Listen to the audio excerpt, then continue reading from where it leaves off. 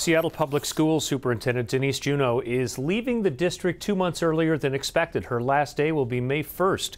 The district says this is to make the transition to a new interim superintendent easier as teachers and kids go back to class. Dr. Brent Jones will be taking over. He was the district's chief officer of equity, partnerships, and engagement for more than a decade. The district is expected to fill that role permanently sometime next year.